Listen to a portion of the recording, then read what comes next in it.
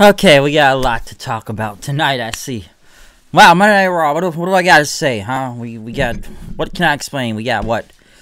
Orton? We got, Baszler to talk about. We gotta talk about the sermon. Seth was bringing people to church, I see, tonight. Well, then again, it's almost like that every week, but he was more detailed with it. He had a podium. But we got a lot to say about that. Okay, so there's a lot to talk about Monday Night Raw. And a very almost heel crowd tonight, too. A lot of cheering for the heels, I should say. Lots of cheering for the heels. But first, before I do begin this review, if you have not checked it out already, checked out my NXT TakeOver Portland review last night. Almost went about an hour doing that review. A lot of things to say about the show last night. Very great show. Fantastic show, I said, for TakeOver. But then again, when is TakeOver ever really bad, to be honest? So, if you get a chance, please check out my NXT TakeOver Portland review. But, Monday Night Raw. What do we got to say about Monday Night Raw tonight, huh? Once again, I think it's better than SmackDown. I'll say that. Which, it hasn't been the worst show right now. It's had some decent parts here and there.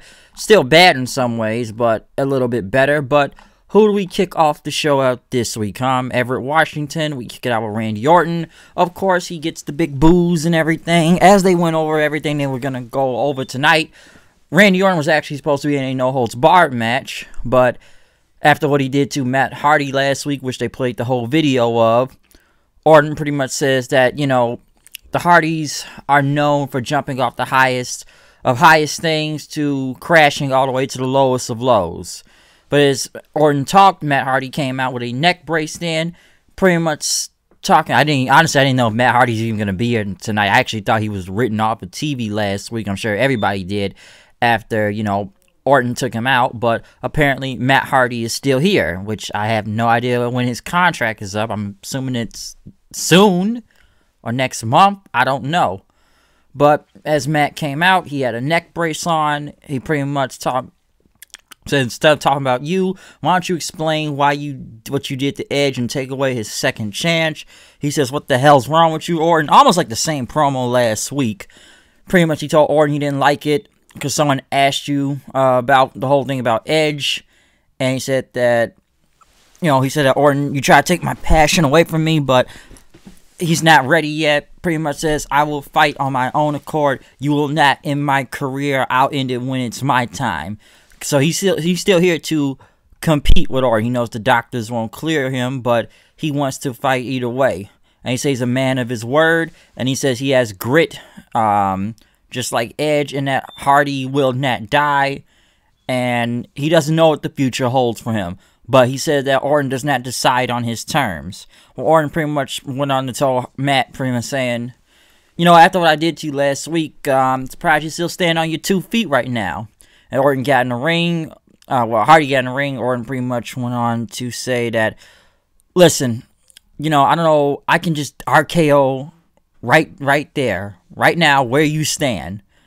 But he said that Matt had balls. And, you know, you'll never understand. No one ever understand what he did. And he said that he respects Matt Hardy and everything he's done in his business, as he said. He also respects Edge. He loves him like a brother. And he says, I am sorry. He's truly sorry. Orton ended up leaving then because he pretty much says, what is Matt really going to do? Come on, you're in a neck brace. You can't really do anything right now. So as Orton left, Orton pretty much stopped for a second, but then he took off his jacket. Matt Hardy ended up going to get a steel chair because he knew he was coming back. But pretty much when Orton did come back, he walked very slowly. Matt pretty much was ready to swing the chair on him. He did swing it, ducked. Orton got in, took out Matt Hardy, pretty much went for his neck. And as Matt kept holding on to his neck, Orton pretty much got him with an RKO then right after that. And then he took the chair and beat him several times, which the fans, I don't know what to say about this crowd tonight, but the crowd actually was turning on Matt Hardy. You could hear people say, one more time, RKO, let's go. Or, dude, there was like, and I'm sounding like, whose side are these people on?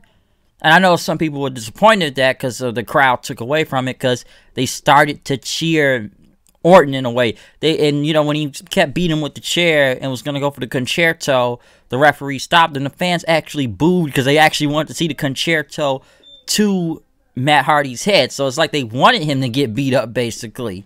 So, so the crowd just kind of turned on him in a way. Don't get me wrong, they did try to show fans shocked and sad, and I think they showed some kid crying in the crowd, but I kept looking at it, I was like, why are fans chanting for Orton? I'm like, isn't he the heel here? But they want to see him get the crap kicked out of him.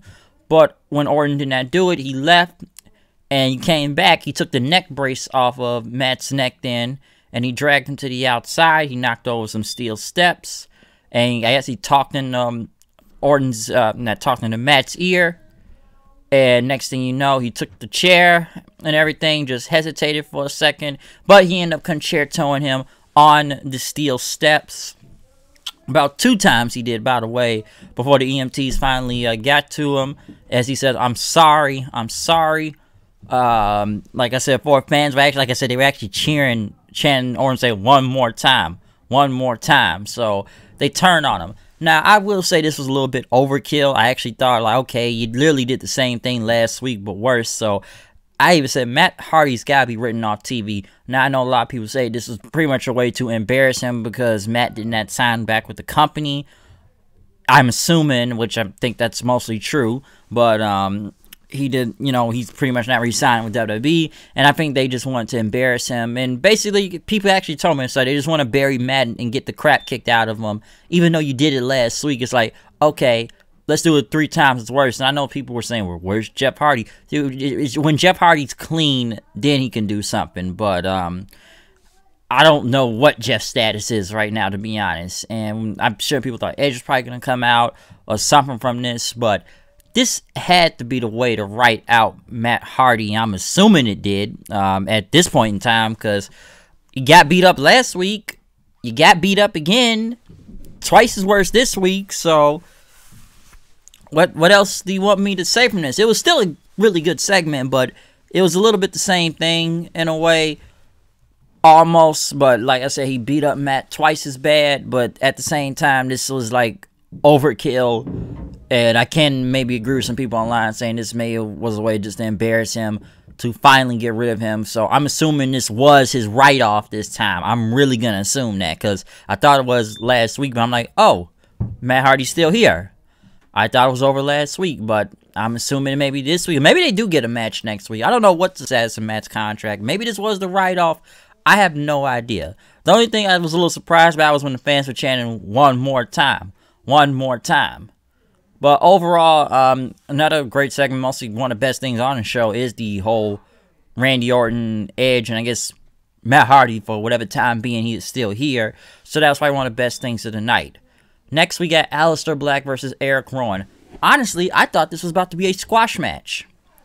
No, this ended up turning to be a competitive match, which wasn't, in a way, not that bad. But at the same time, it's like, why is Eric Rowan having a competitive match with Aleister Black for? Now, that both of these guys have been killing job guys for a multiple count of months now, and now I guess they wanted to put them against each other because Eric Rowan was almost like getting almost the co-main event of the show Monday Night Raw almost every week, but we didn't see him.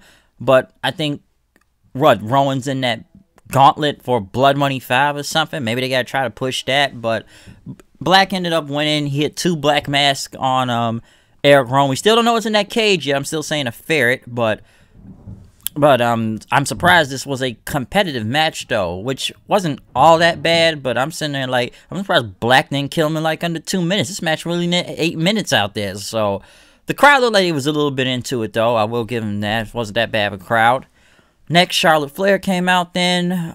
Pretty much talked about what she did last night at TakeOver Portland, taking down Ripley. Flair pretty much says that she was impressed, and he says, you want to know why people chant NXT? Because, you know, she helped build the foundation of what is the third brand known as NXT. And it bothers her that the entitlement of, you know, people like Ripley just don't, you know, they don't scratch, they don't claw their way to get where they are, to gain the respect that NXT has now. And pretty much took, exception her showing up on Raw and holding up that title, thinking she put on the map, but it was Flair who put it on the map, as she said. pretty much Charlotte went on to say pride comes for the fall, and that she's going to humble her at WrestleMania. And everybody's the next big thing. Until they're not, she said woo, and it was over. I'm sure a lot of people are wondering, and I heard this tonight, this girl's face tends to change a lot. I'm sure I'm not going to go into the whole face thing. I think I said enough about Charlotte's face, because at this point in time, I could go on the whole plastic surgery or whatever. I don't know, man. That girl's face has changed for like almost several times now, but or maybe some people think it's too much makeup. I don't know, but Charlotte in the promo, it's whatever in a way, but gotta hype WrestleMania one way or another. But it does make sense, and I guess I gotta start building up to that when WrestleMania comes for the NXT Women's Title. Listen, I keep saying this. I would not be, it'd be funny. I'm not saying Charlotte's gonna win at WrestleMania, but if she really does, and I feel that may happen, I'm going to laugh for some reason. I do not know why, but I'm going to laugh. But, it's kind of funny. Somebody brought, a lot of people say, like, entitlement and everything. Entitlements, I'm sure that's the best choice of words to go with. Entitlement or whatnot. But, like I said, it wasn't a bad promo or anything. But, I'm sure Ripley's going to have some rebuttal on NXT this Wednesday. But, good promo for Charlotte. I will say that. Next thing you know, the 24/7 title on the line. Riddick Moss, who nobody knows who this guy is, but he is the 24 champion. He hasn't said anything. He said nothing, basically, in whenever versus Mojo Rawley versus R-Truth in a triple threat match. It ended up with Moss winning right after. What did he win? Like a roll-up on? Yeah, because what Mojo did his finisher after Truth did all the John Cena moves, 5-knuckle shuffle and going for an FU. But after Mojo did his finish, Moss pretty much came in, got one to roll up then, and still retained the title. Mojo looked pissed at Truth. Truth ended up kicking him and hit him with a scissors kick. So, Riddick Moss, the guy who is the champion, who has not talked, who is literally, nobody knows who he is, nobody knows what he's about. He's just holding the belt right there. Mojo, whatever push, I guess a lot of people thought he was getting, yeah, scratch that. This guy's still buried under the ground, okay? Truth kills him again. I actually heard Truth had a new song out, by the way, too. I may go check it out. People was telling me he had some bars. Well, then Truth always had bars, but I actually heard it was some good stuff he came out with. I know he had some new song out and video on the internet, but I'm going to check that out, though.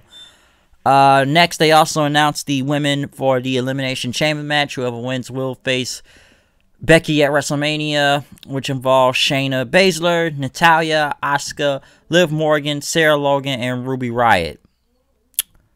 Okay. Let me say something about this, about all of them in this match real quick. Basically, we know Shayna's winning. Okay, we're going to get into that soon enough. What has Sarah Logan done to get a title shot other than lose?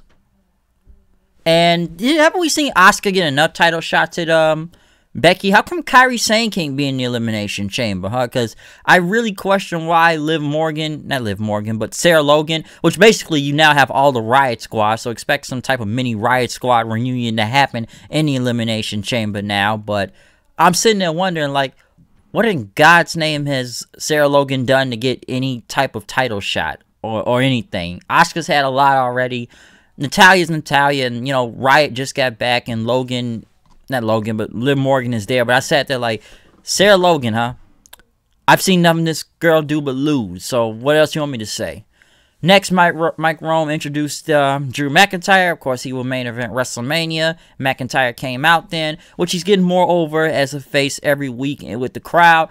Pretty much saying, things just really bigger when you just say those magic words, pointing at the sign. And he says, you know what, everybody, we're going to do a Claymore countdown and then point at the sign. So 3, 2, 1, boom, points at the WrestleMania sign. And he said that Suplex City is located in Claymore Country. And he said when WrestleMania comes, they're going to invade Suplex City, demolish that bitch and to the ground, and he's going to be leaving as the WWE champion. Paul Heyman showed up there and pretty much talking about himself, Brock Lesnar and whatnot. And, he said Brock was going to be here, but nope, he's not here. You say you think Brock would be here tonight. He said that Brock is, you know, preparing himself to beat Ricochet at Super Showdown before WrestleMania, then get McIntyre. And before he left, McIntyre says, listen, you can say your client's name, you know, before the match, to lunch, when you're getting manicures together. But listen, when WrestleMania comes, I'm going to take his head off and become the new WWE champion. And Heyman pretty much went on and says, you know, I got respect for you and everything, but I didn't come to Raw to debate you, okay? He says, I'm a huge admirer of you. But he says MVP isn't a big fan of you, okay? So he pretty much introduced MVP, which MVP came out and pretty much saying that the issue he has, you know, with McIntyre's like, listen, I did the VIP lounge. I just want to invite my old friend just to the elite level of the VIP. But he says, you know, I don't know this one, all right? And pretty much McIntyre said, I kicked your head off and everything. MVP pretty much said, yeah, you hit me with a cheap shot. He said he told the ref to ring the bell. He ended up pretty much attacking McIntyre before the bell. Then he had to play his boot on him. They actually rang the bell. McIntyre got MVP with a boot, and then after that, they still brawled for a second, but he hit MVP with a future shot DDT, hit him with a Claymore kick, and it was done. Okay, number one, I thought MVP said he was done wrestling on WWE. I swear he said this on Twitter not that long ago, but hey, I guess they paid you today. They paid him more money, or they wanted, I don't know, maybe he wanted to come back in the ring, because I thought that match with Rey Mysterio was the only one-time match. I don't know what MVP's contract right now when it comes to WWE as it is. I thought this was a one-time thing at the Rumble and then the night after Raw, but okay, he's doing the VIP lounge last week. Now he's back in another match this week. Not much of a match, but he's in a match again. McIntyre does still continue to be over with the crowd and whatnot, but you know, I was just surprised MVP was even back in the ring in general. Okay, I thought this was well, he said was his last match in WWE, but hey, dude's still going, so apparently he still wants to keep doing this thing. Next, Becky Lynch came out with a bag. I didn't know what this bag had. Of course, they played what was last week and everything of, you know, her stealing the ambulance, you know, want to be Stone Cold right there and whatnot.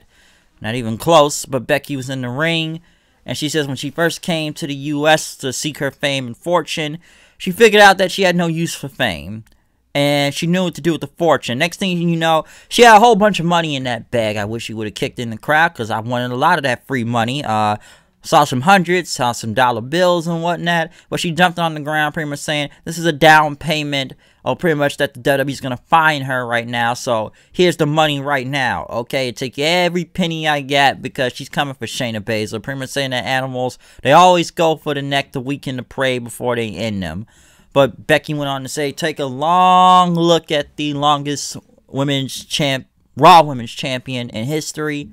Says, do I look like prey to you? And pretty much talked about, I've went through Natalya, Asuka, Charlotte, Sasha Banks, Ronda, and I'm coming for you too. And pretty much right after that, Shayna Baszler showed up on the screen then, pretty much saying like, this is an Elimination Chamber match, right? I'm in a cage. I'm a cage fighter. And listen, it's all laid out perfectly, and I'm going to take your title at WrestleMania. And she's going to chew through her opponents before I get to you, because she says she's better than everybody. And I didn't plan to bite you last week, okay? But you don't know what I got planned. And I'm surprised they're not letting them get away with this on TV. But apparently you could say this, that Becky, I'm going to tear the living shit out of you. So apparently you can say shit without being bleeped. But they let Kevin Owens say it not that long ago on Raw. But then again, I'm like, okay, I guess we can say shit. No one's really stopping anybody nowadays. But that was pretty much the end of that segment. Baszler was good. Becky, I'm seeing more and more people turn on her almost every week. Listen, she's not Stone Cold. I think I've established that enough. But I can see why people are saying now she's becoming more and more of either A, a wannabe Conor McGregor, or B, just to try hard, or C, once again, a wannabe Stone Cold Steve Austin, okay? You know, the promo was whatever, but more and more I can understand why people either call her Cringe Lynch or something like that. It wasn't the worst promo, but it does almost feel like she's trying to come off as try hard, like, hey, I got the money, man. Come on, you want to fight? Let's go. Let's do it, man. I'm the longest champion here. I've beaten everybody. And Baszler was not that bad. Especially the ending line right there. I'm gonna tear the ever-living shit out of you, basically. Okay, so that was a great line to end. Makes it look like a badass, okay? So there you go. But obviously, Shayna Baszler is going to win the Elimination Chamber, and we're going to see her versus Becky at WrestleMania. So expect Becky to lose that title by WrestleMania, because I see it coming. Because, come on, Baszler almost looks like a killer compared to Becky, okay? Let's be honest here. I know people's going off on the man gimmick and whatnot, but listen, who's the one that looks like the real killer here? Okay, think about that, people. Who looks like a real killer? But, like I said, this segment, though, I would say worked more in Baszler's favor than it did with Becky here, to be honest. Next, they went to Bobby Lashley and Lana, who were backstage with Garza and Zelina Vega. Pretty much asking about this whole tag match tonight. Lana pretty much said she had this idea for Valentine's Day, that it's going to be a Monday night double date, which Vega and Garza looked kind of confused for a second, and they said, listen, we're happy for you, but this is strictly a business relationship. Nothing personal, nothing pleasurable. In other words, they looked at each other pretty much saying this: we ain't fucking. Okay, so yeah, they not fucking each other. So I think we all know where that's going, okay? Garza pretty much told Vega to calm down, that she knows how beautiful she is, but this is a business thing, that no woman can tie Garza down. I swear this dude just got engaged on NXT not that long ago, but he pretty much says he's a ladies' man, and, that Rusev and Carrillo, which we'll get to Rusev in a second, are going to find out that no man can measure up to him. Number one, I have no idea where Rusev has been, to be honest. I really don't. I forget he's in this whatever gauntlet match at the Blood Money show, but this tag match was not bad, I will say that, or whatnot. Number one, like I said, this tag match was okay. It pretty much ended up with Lashley and them getting the win. Garza got the roll-up pin over Rusev. Crowd was actually in this match, I will say that too. Good back and forth between Rusev and Garza. I did enjoy that, but Garza did end up getting with the roll of tights. Pretty much as he celebrated, Rusev knocked him over the top rope or whatnot. Pretty much putting his hands up. Rusev is still over with the crowd and chanting Rusev Day. I honestly don't remember the last time Rusev was even on TV since this whole Lashley and Lana, it still kind of continues in a way, but the crowd is still over with Rusev and whatnot, but not a bad tag match, I will say that. Natalya came out, oh boy, which they showed about the kick she had to Asuka from her face from 2 weeks ago. The Kabuki Warriors came out. Asuka pretty much asked Natalya, if it says, Natty, is your eye okay? Annie, are you okay? Annie, are you okay? Natty, are you okay? Are you okay, Natty? I'm not getting in hit right now, but Kairi Sane pretty much said that we don't care. They laughed in. Asuka pretty much said she's going to beat Natalya at the Elimination Chamber. Honestly, people chanted for Asuka in this match. And a little bit of Kairi Sane and her dancing throughout this match. I don't even know if I heard a Natalya chant or whatnot. All I know is that Asuka kicked Natalya on the outside of the ring. Kairi Sane got the win. The Kabuki Warriors celebrated and danced in, winning the match. Obviously, nobody gives literally two craps about Natalya, basically. I'm sure that's what everybody feels when they see her match all the time, because they just kind of really either fall asleep or just wait for the other person to win, because, trust me, it does get really boring watching a Natalya match. It honestly does sometime, okay? I'll admit that. But, like I said, Kairi Sane gets the win by countout. I'm assuming it'll be a rematch between Natalya and Asuka next week. But hey, they gotta push towards the Elimination Chamber. I wonder why Kairi Sane's not in it. I don't know. And I'm sure some people are gonna say, wait, they're the tag champions and they don't have, what teams do they have to defend for those titles? I really want to know. Do you have any women's tag teams? Not really. So they're just holding belts to be holding belts. But then what do we get next, huh? The sermon. Oh boy, it's time to take you to church. The sermon of Seth Rollins. Oh God, here we go, man. AOP, Murphy, we had a podium in the ring. We had the stained glass image of Seth Rollins, the Monday Night Messiah. We had the purses. Good Lord, this man's taking you to church tonight, folks. Woo! It's time to preach, man. Seth came out. They introduced him.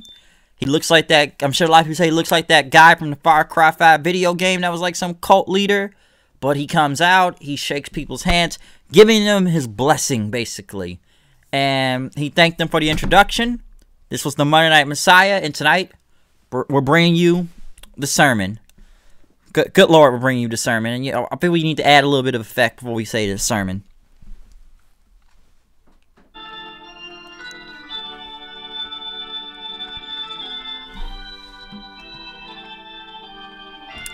What do I have to say about this sermon, huh?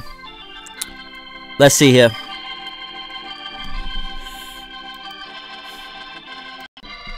Let's see. Brothers and sisters, Seth Rollins said, I bring you this sermon tonight. Something's going to be divine. He's talking about progress. And he's going to celebrate progress tonight. We're celebrating the future. Moving in his vision.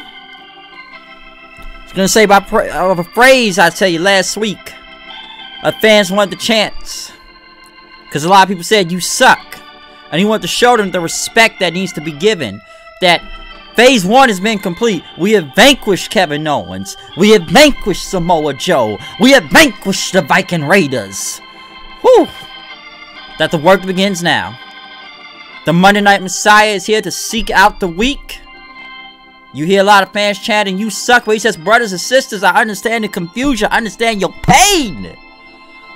But Phase 2 is not easy, I'm telling you. For the greater good, we're going to seek out the weak. We're going to seek out the non-complaint. And we're going to fix everything. We must find the flaws in the system. And we must rehabilitate them. Okay? I think I ran out of music right there. But we're going to rehabilitate them if we can. And eradicate them if we must. Pretty much saying that's not a threat or warning. This comes from the heart. This is the gospel. This is the gospel. He must be Dave Meltzer now, because a lot of people think that guy's the gospel too. Maybe it's a shoot. I don't know. But man, that's something. But, and I mean but, we must. It's not a threat. It's not a warning. We gotta eradicate them. And this comes from the heart, he says. But like I said before, if you go against him, if you try to step to him, you will suffer the same fate as the weak. And pretty much as he kept talking, I'm gonna end this music right here.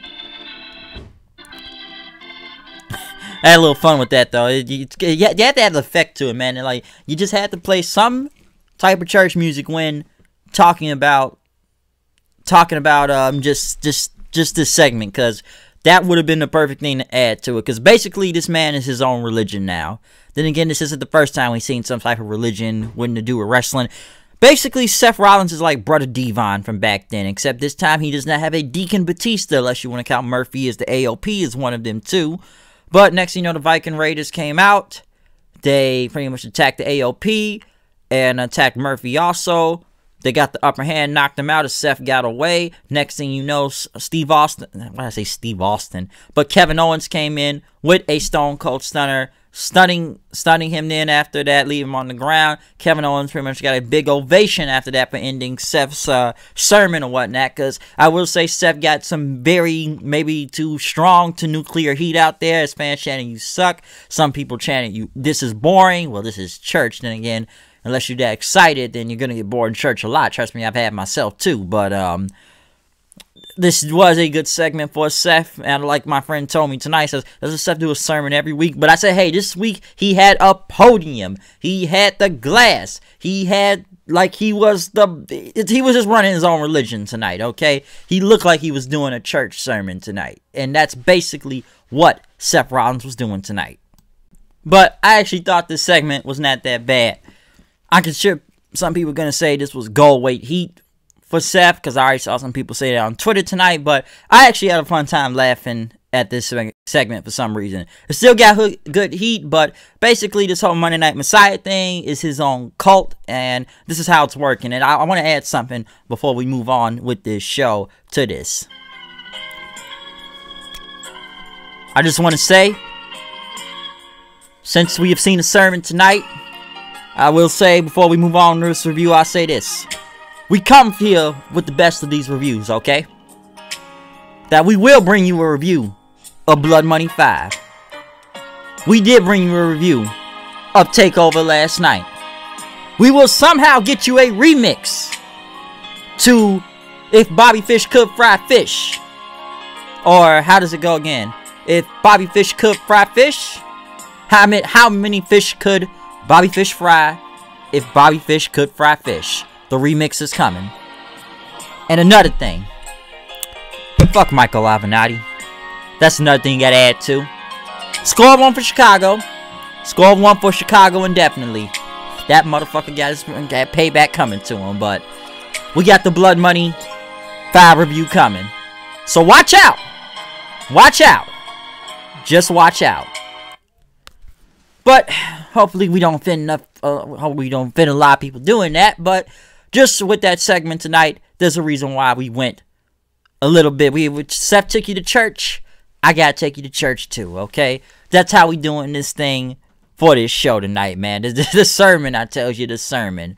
But next thing you know, Seth pretty much was being carried to the back as Charlie Caruso showed up. He says, oh, breaking news. Okay, Chuck, well, Seth Owens and the Viking Raiders want to fight. We'll see later tonight. I'm sure we're going to see what goes with this. Next thing you know, the OC came out. AJ Styles making his return. We have not seen AJ Styles since the Royal Rumble. They came out pretty much of the full, entrance to the OC. And AJ says he was back. Feast your eyes. AJ Styles is back on Monday Night Raw. And WrestleMania season wouldn't that, be the same without him. Gallows pretty much says, Uncle Allen, it is phenomenal. We can all point the WrestleMania sign right now. AJ said he is the new Mr. WrestleMania. He's the greatest superstar on the roster of any era. And, the critics want to talk about who's winning this gauntlet match. And he says, well, after I win this, he says, who next, huh? Who am I going to go against? And pretty much says, it could be Brock Lesnar. It could be Drew McIntyre. I don't care who's the WWE champion. It could be Roman Reigns. It could be Ricochet. It could be Shawn Michaels. It could be The Undertaker. A lot of rumors about that lately. It could be the entire NWO, which they all had to put a too sweet sign up then. Bring them all on, basically. Next thing you know, Ricochet comes out. The superhero there. AJ pretty much says, he was just mentioning you and whatnot. But Ricochet, all those legends and everything, no one believes he's going to be the WWE champion. But I earned my title shot, okay? And he's going to beat Brock Lesnar. The OC basically laughed at him then as Ricochet challenged AJ to a match. He says, whoa, whoa, whoa, whoa, whoa, whoa, whoa, whoa. Hold on there, cowboy. Carl Anderson pretty much said that, listen, we're going to allow AJ Styles on a first match back on Raw against this non-good brother. I'm the strongest guy in the room. AJ said, yeah, this man is the strongest guy in the room, and you're going to go against him right now. Where have I seen this match before, huh? Basically, Ricochet versus Carl Anderson. Ricochet won, which looked like a detonation kick, I believe. Or, yeah, I think it was a detonation kick he won with. Or some type of GTS kick. It wasn't GTS, but I think it was a detonation kick. But Ricochet ended up beating Carl Anderson, which, come on, who really saw that coming? But I guess they got to make Ricochet somewhat look powerful to face Brock Lesnar at Super Showdown, because honestly, no one takes him seriously. I don't think anybody in the crowd takes him seriously of beating Brock Lesnar. And I think now this sounds like a running joke, but now they're trying to do their best to make him not look like a running joke. So they want to do what they can to at least make him somewhat look powerful, but he's not going to win in Super Showdown. We know that as a fact, so there's not even much to say from this. They went to Liv Morgan then, who cut this promo, which I swear she sounds very scripted here, and almost like she's reading word for word. But talk about Ruby Riott, talking about, yes, we were friends and everything, wanted to celebrate her win, but she tossed the friendship aside like it was nothing. And Liv Morgan said she would have broken that long ago, but she's not a puppy on a leash, and that she's going to take out Ruby Riott at Elimination Chamber and eliminate her and be the champion at WrestleMania. Next, same main event or same match you've seen almost 8 to 10 weeks in a row in some type of variation. This week now it's Kevin Owens and the War Raiders versus AOP and Murphy. Listen, if you've seen one of these tag matches before, just like last week, you've seen it again, okay? One thing I've noticed about Raw tonight is that they really are doing this whole split screen thing nowadays. Then again, what wrestling show is not doing split screen? But Raw wants to do a lot of split screens because I think people complain that there's too much commercials and not enough action. So I guess they want to keep the action on the side of TV or whatnot while they're on commercial, okay? But honestly, I've seen enough of these tag matches because even I'm wondering, like, where's this even going at this point? Because the only difference is this time it's not Joe. You see a tag match, you see a 6-man tag match, you see an 8-man tag match, you see some variation of this match. But it ended up with a DQ finish. I will say Kevin Owens is over, and the match was over too. But Seth Rollins came out and it was DQ. They ended up beating up Kevin Owens and held him up. Pretty much talking to Kevin Owens like, we warned you, you tried to crucify me, so now I'm crucifying you. What is this, the Ministry of Darkness now or something? Street Profits music played in as they took down Murphy, having him flying. I will say, Murphy was selling out there. I got to give him that, man. He sold that stunner. He sold Dawkins, knocking him almost 3 feet back. And they pretty much took out the AOP. Viking Raiders got back in the ring. They pretty much stood with the Street Profits as they looked at Seth Rollins. Seth Rollins got out of there then as they pretty much took out AOP and, you know, Murphy then. Presumably they had him on the ground. Kevin Owens to the stunner on one AOP. And both Hanson and Montez Ford. Like, you got to give that man. The man's got mad hops. I got to give Ford one thing, man. That dude be flying high. I mean, very high in the air. So, He's got some mad hops on him, okay? But pretty much after that, they celebrated. Ford still wants to act like Ultimate Warrior, shaking the rope several times, and that ended the show. Honestly, I guess this is a little bit different now because the Street Profits are involved this time. Don't know where Samoa Joe was this week, but now it's the Street Profits involved in this thing because honestly, we've seen the same tag match from Seth, AOP, Murphy, Joe, the Raiders, and Kevin Owens for multiple count of weeks and some type of variation for it. 8-man tag, 8-man was last week. 6-man tag, tag team,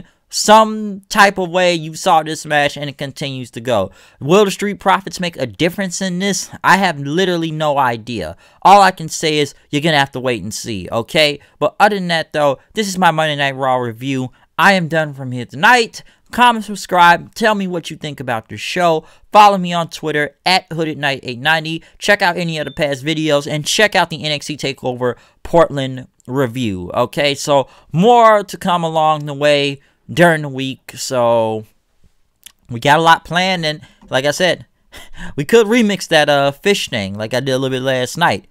So we'll have some bars to it. We'll see.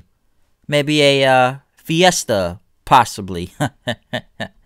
We'll see where this goes. Just figure out the riddle, okay? But other than that, though, I am done with this review. Check out anything that comes up or, hey, whatever, though. But yeah, just check out the show, okay? Or the review. Or just the Portland review. But I don't know. I'm rambling, alright? But other than that, I'm done with this review. I'm out of here. I'll see you guys later. Peace out.